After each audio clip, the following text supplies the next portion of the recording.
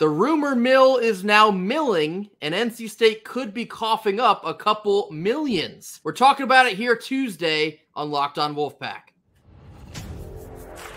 You are Locked On Wolfpack, your daily podcast on the NC State Wolfpack, part of the Locked On Podcast Network, your team every day.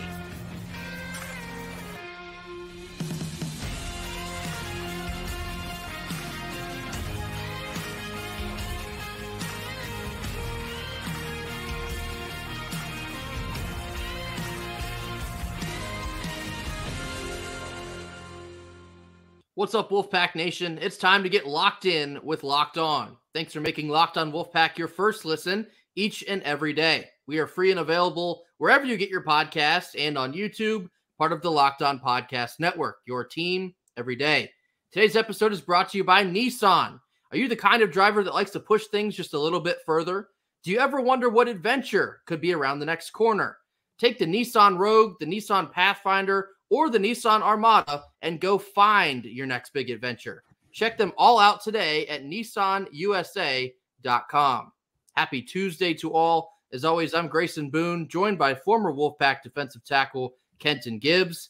Kenton, the rumors officially hit the internet all throughout the day on Monday. This is, of course, talking about Kevin Keatts and his job security here at NC State. I won't get too far into the weeds on this thing, but the rumors are out that Kevin Keatts may be finished at the conclusion of this ACC tournament. I guess still depending on what happens. Tuesday, first round, NC State plays Louisville. ACC tournament in Washington, D.C. for some reason. We can maybe talk about that another day. NC State is a 9.5-point favorite. Kenton, I heard you talking about this on Locked On ACC, and you said NC State could, in fact, be on upset alert. Do you still believe this to be true? Well, let me start here, okay? Yesterday, you said the writing was on the wall, that Coach Keatts could be gone. Well, the writing's on the wall. It's in the locker room, and now it's on the whiteboard because it's all over but the shouting at this point in time.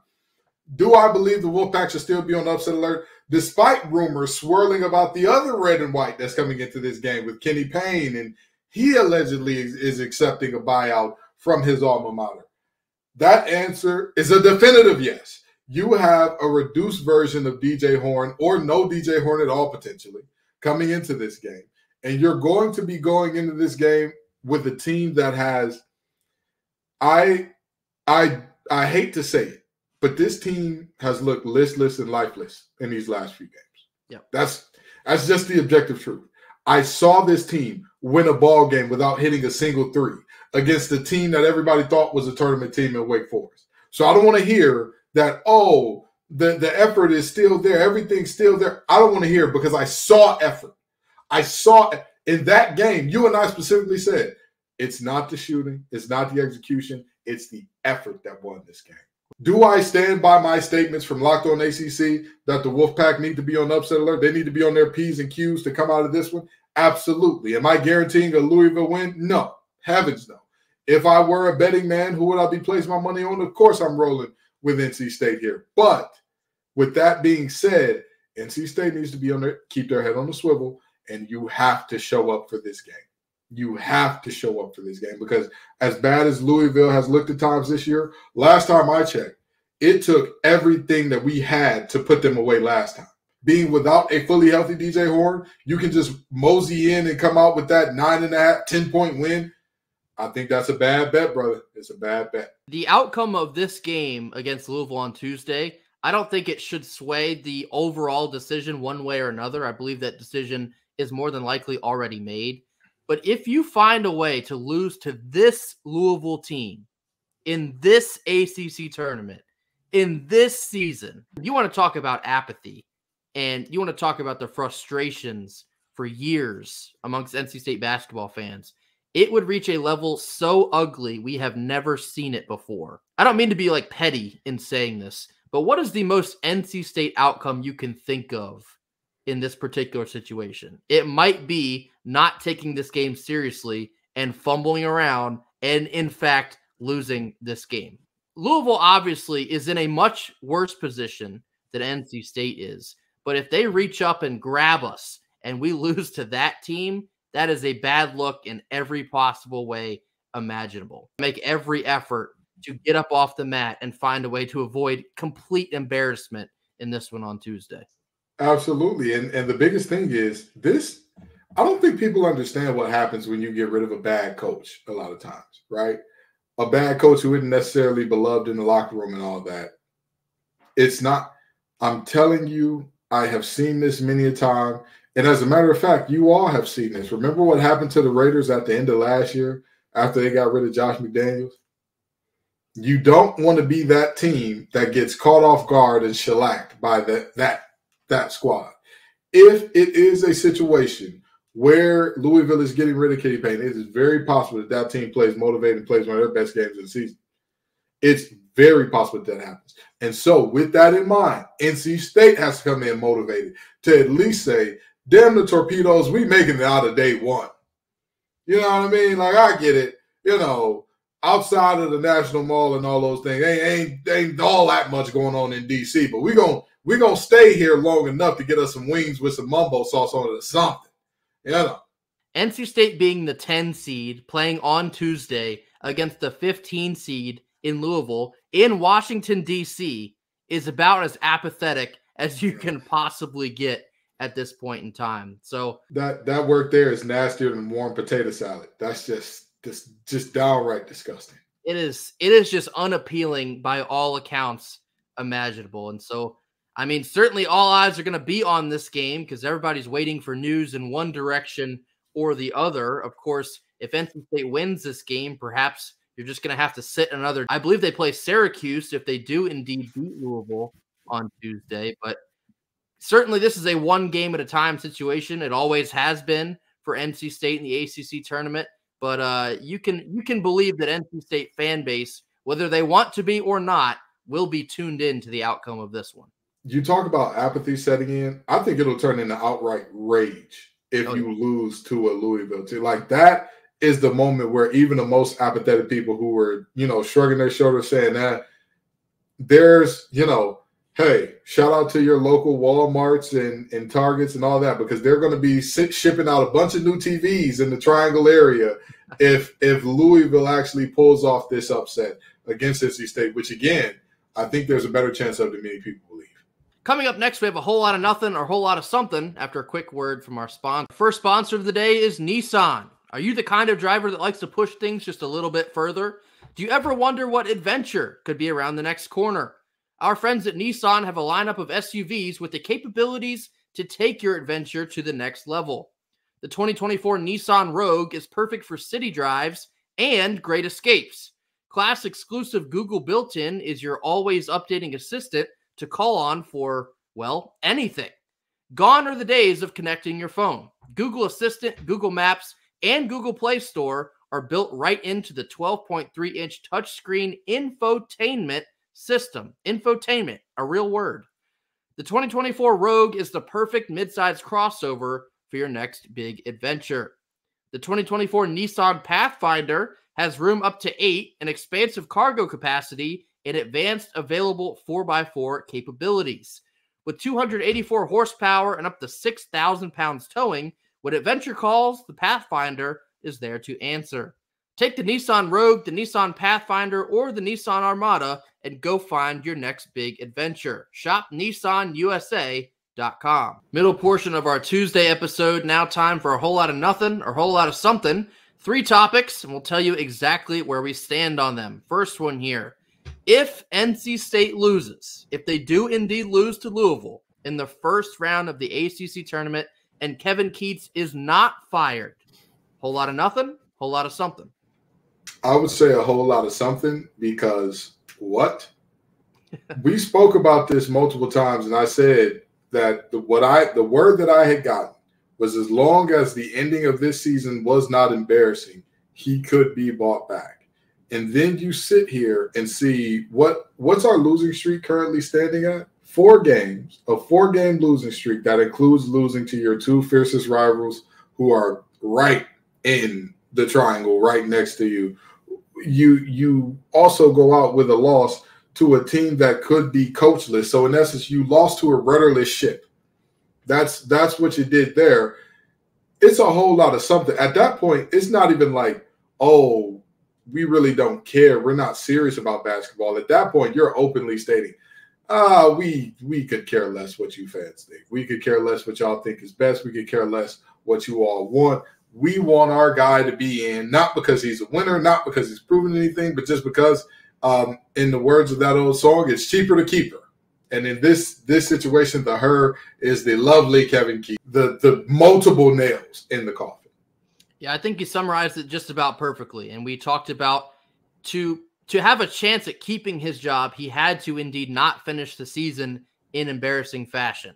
Losing to Louisville is about as embarrassing as it could possibly get, especially they may or may not be without a coach at this current time. That's, of course, still a rumor, but I mean, it's a whole lot of something, obviously, because there would be no reason under the sun to keep him here if you indeed finish the season on that note. It is the ultimate no-brainer. Should not take any longer after that. Every single sign, including the whiteboard that Kenton opened the episode with, I mean, it tells you all you need to know. This is where we're at. This is what needs to be done. And if we do indeed lose to Louisville, no more hesitations should be taken from there on out. Second one here. DJ Horne missed the majority of the game at Pitt, so he is potentially not at 100% for this Louisville matchup. Whole lot of nothing or whole lot of something? Whole lot of something. Whole lot. That is, ladies, gentlemen, friends, what are we doing here? No, DJ Horne has by himself carried the Wolfpack to multiple wins. Okay. He has single-handedly said, you know what, y'all don't know which way to go. I'll make it easy. Follow me multiple times this year. If he cannot play in this game, I know that everybody imagines a world where we're that head and shoulders above Louisville, where we could not have him in and see the team no longer playing with fire, but we are still that much better than Louisville to dominate. I'm here to tell you, I stopped by to tell you, we are not. We are not that good. So this is a whole lot of something. We need to find somebody who's going to generate some offense in his absence if he can't go. And even if he is rolling at just a reduced clip, we still need somebody to kind of lighten that load a little bit. I'm old enough to remember when we played Louisville already this season, and it was a relatively close game. That game was certainly not under control in the way that the spread may look like it may be for Tuesday's matchup. A 9.5-point favorite. I got to be honest, I think that's a little high. I think that is a little overconfident in how NC State is currently playing basketball right now. Maybe that reflects some of the rumors at Louisville. That probably makes a lot of sense there. But if NC State has a hindered DJ Horne, who has been all season their best player, they might be sweating a little bit. I mean, there is no reason to believe, as I already said, that NC State's going to walk in and just completely stomp them out. And so I expect this to be a pretty close basketball game. I expect it to probably come down to a handful of runs there in the second half of this thing. So DJ Horne potentially not being at 100% it's a whole lot of something. If I am on this NC State basketball team, I better show up with everything I got, or else, as we stated, you might be saddled with complete and entire embarrassment with a first-round exit. Last one here. NC State baseball, with their sweep over Boston College, is now on a 9-game winning streak. Whole lot of nothing. Whole lot of something. I'll say a whole lot of something because they have the opposite of can't get right at us. Whatever happens with them, it's like you're seeing an Angels in the Outfield-esque thing where it's like, oh no, our pitching's terrible. Our bats are hot as fish grease. Oh no, we can't get a hit to save our lives. Our pitchers are looking like they're the Los Angeles Dodgers bullpen at this point. Like that's how this thing is shaken out. And so you're looking at a situation where have they played the best of competition? No. But I said the exact same thing about the softball team. It is good to get that confidence, to grow that confidence. And how did the softball team capitalize on that? By going and beating one of the top 10 teams in the nation to start their series off against Clemson. Now, granted, they lost that series. However, they showed they are competitive. They did have that confidence. They were rolling in the right direction, and they've been good since then as well. So, that's baseball. Keep it coming. Whole lot of something. So with some elements of your answer, Kenton, I'm going to go a whole lot of nothing. And yes, it is good to sweep Boston College, an ACC team, but the rest of those wins in there, the back half of the Hawaii series and then Towson, it doesn't exactly move the needle for a lot of people. Winning ball games is unequivocally a great thing. I'm not poo-pooing on that, but this weekend they got to go down to Atlanta and play Georgia Tech. I want to see if the winning streak can hold up in a series like that one. And before that, you got to play UNCG today, who has already beat Wake Forest, might I add. So the competition, of course, is going to continually get tougher for NC State. I want to see if the winning streak can bleed into that. Beating the teams that you absolutely should beat is great. Absolutely. You should beat Boston College, and they did. Credit where credit is due. But they got to keep this thing rolling. A 9-game winning streak in the beginning of March doesn't exactly amount to a whole lot more often than not. I want to see a 9-game winning streak continued through mid to late March. Then that'll be a whole lot of something. But for now, keep this momentum going. Keep stacking wins on top of each other. So for right now, whole lot of nothing. Coming up next, we're talking about NC State baseball's matchup with UNCG today after a quick word from our sponsors. Our second sponsor of the day is FanDuel. Say goodbye to busted brackets because FanDuel lets you bet on every single game of the tournament. Whether you're betting on a big upset or a 1 seed, it's time to go dancing on America's #1 sportsbook. Right now, new customers can get $200 in bonus bets if your first $5 bet wins. That's $200 to bet on point spreads, money lines, and you can even bet who's going to win it all. Just visit FanDuel.com/lockedon and bet on college hoops until they cut down the nets. Last couple minutes here on Tuesday. Pac-9's midweek matchup against UNCG is tonight at home, Doak Field. Worth mentioning, UNCG has already knocked off Wake Forest in a midweek affair this season. Now, college baseball midweek games are often extremely chaotic, and so it's imperative that NC State finds a way to keep out of the chaos and effectively handle business against the Spartans of UNC Greensboro. A little bit of shift in the weekend rotation saw Ryan Marone give up a weekend rotation spot for Logan Whitaker, who thrived in that Friday start, but Ryan Marone slotted back into the bullpen. My early anticipation was that Ryan Marone would now become your midweek starter.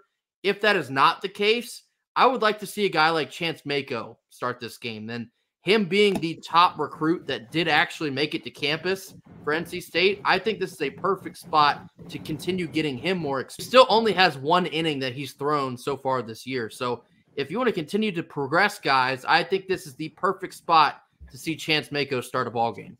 Yeah, and I think the biggest thing for this game is the bats need to look alive. UNCG, when they're pitching their best stuff, they can be very tough to score on. Just ask the Demon Deacons. Right? That's a real, not exactly an easy order. But with that being said, again, our bats have been hot. We've had that situation where everything is seemingly going right. I'd like to see some Chance Mako too.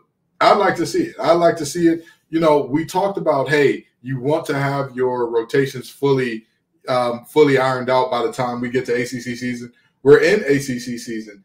I'm not mad at Chance getting a chance, no pun intended here, for the midweeker. I'm not mad at that at all. And this is a midweeker that carries a little more weight than some people would think, even though this is a team that I believe is in the midst of a 4 to 5 game losing streak at the moment. They've shown us they can beat the best. As I mentioned, the schedule getting tougher for NC State baseball. Seeing UNCG in a midweek is a portion of that.